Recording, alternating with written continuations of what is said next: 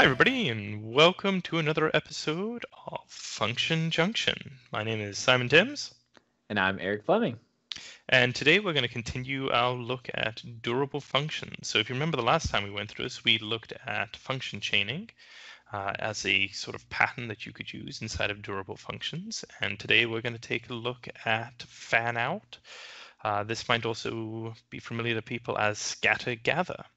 So the idea here is that we are going to start up a bunch of tasks, and then we're going to wait for them to finish. And when all of the tasks are finished, then we're going to do something else. So in my scenario here, I have a bunch of stuff around getting the weather in some cities. So I've got a list of 4 cities here. Let's add another city. I want to be a little bit international. I guess London wasn't good enough for me. Yeah, so we've got 5 cities now. We're going to fan out, get the weather in all of those cities, and then we're going to use the same Slack notifier that we used in the previous version to throw those into a Slack notification for people. So the pattern is pretty simple, and just as with everything in durable functions, we have an orchestrator here that's going to be responsible for launching a bunch of tasks. It doesn't do really anything itself, but it is responsible for starting up the tasks. And with durable functions, the way that you start up tasks is effectively to just use the same patterns that you would normally use as if you were doing this on a single machine without durable functions. So we still use all the same like TPL stuff here. So what I'm going to do is I'm going to start off by calling out to this weather getter function here, which is pretty simple. I mean, it just goes and gets the weather from this handy dandy weather API. I have the token in the environment already. And it'll go and get all of those cities. It's going to couple them all together, and then it's going to do another fan out, and it's going to send out all the Slack notifications. So we're only going to see the Slack notifications when all of the weather information has come back to us. And the way we do that is we're going to build up a list of tasks here. So we just have like a list of tasks here. We add all the tasks that we want, and then we use this helper function called whenAll, and we're going to wait for all of the tasks to finish.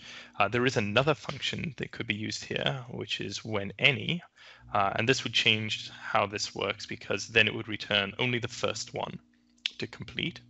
So if you had like a bunch of different bits of code that can perform the same functionality, maybe a good example of this would be like looking up, well, actually weather forecast is a good example. So we have 6 different services that we can rely on for weather forecasts. We're going to launch and get information from all of those services simultaneously, and whichever one returns first, we'll assume is right, and we'll just go with that one.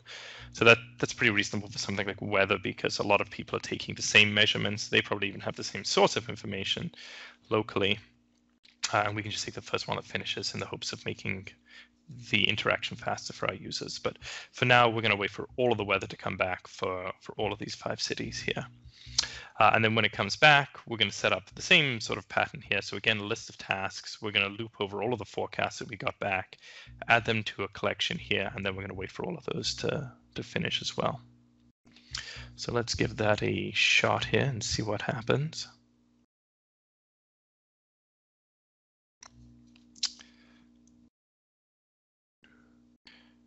So like you're saying, so this is pretty cool. So, you know, that task that went all, I mean, that's not something obviously just for Azure Functions. That is just how you would do it. You know, normally if you're writing any type of, you know, asynchronous functionality in any type of C#. Yep, that's right. So that's kind of the model that durable functions have taken, is that they're trying to leverage pre-existing functionality within the framework. So things feel familiar to people. All right, so here is the HTTP start endpoint, and this just listens in on gets and posts, and it'll kick off our durable function here. So we'll send that, and it should return relatively quickly. So it gives us the ID of the orchestration that's kicked off. And in theory, in the background, that should be running nicely. Now let's switch over here. Oh, boy, there's a lot of red over here. All right, so what did I screw up over here?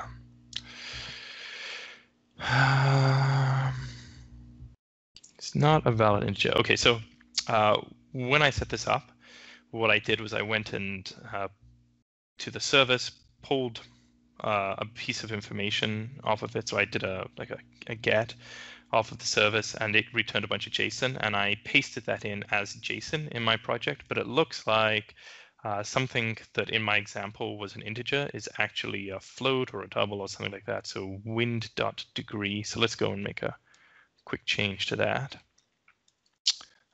So I think that was over in the shared project and models, weather conditions.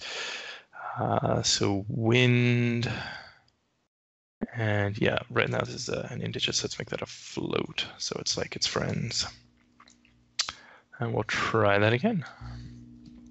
So for people who haven't used this functionality, there is this handy dandy little bit in here where you can go edit, paste special, and normally there'll be like paste JSON as classes. And if you have a bunch of JSON, it'll just kind of try and extract the schema from that and put it in here. But obviously, in my example, the one that I had just didn't happen to have any decimal digits, so it failed. But that should be back up and running again in a moment. Oh, I must have left the other one running. Try it one more time, and then we might have to go and run it on a different port. Oh, 7071 is unavailable. All right, so we must have something hanging around on that port. Just see if we can change that to debug on a different port here. And I think it said I can pass a -p. Let's give it. That looks like a good port.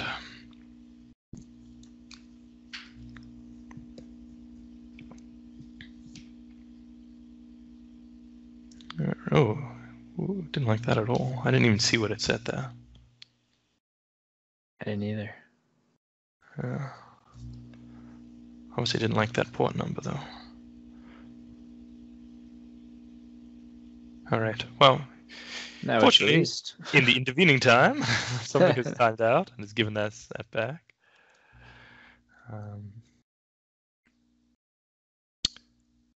So we'll try that again here.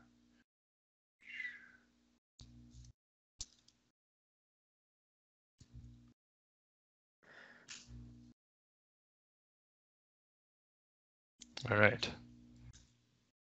So things look a little bit bluer, greener this time. So you can see we're starting to see some messages coming through here about what the weather is like in Denver. And there we go. There's all of our messages right there that we came in. Nicest weather is clearly in Calgary today. Should check the weather in Atlanta because it's over 70 degrees Fahrenheit. I don't know what Fahrenheit is. That just sounds like a made-up number in a made-up measurement system. So anyway, that's the idea of fan out and fan in, scatter, gather. So it's pretty simple to do that. Lots and lots of scenarios where you'd want to do this. In our case, we fanned out with what are basically symmetric tasks. So each task we send off is the same, with only the variation being that we have a slightly different city. But you can scatter out a million different things. Like we could have scattered out Slack notifications and database updates and whatever else, and just waited for all of it to finish.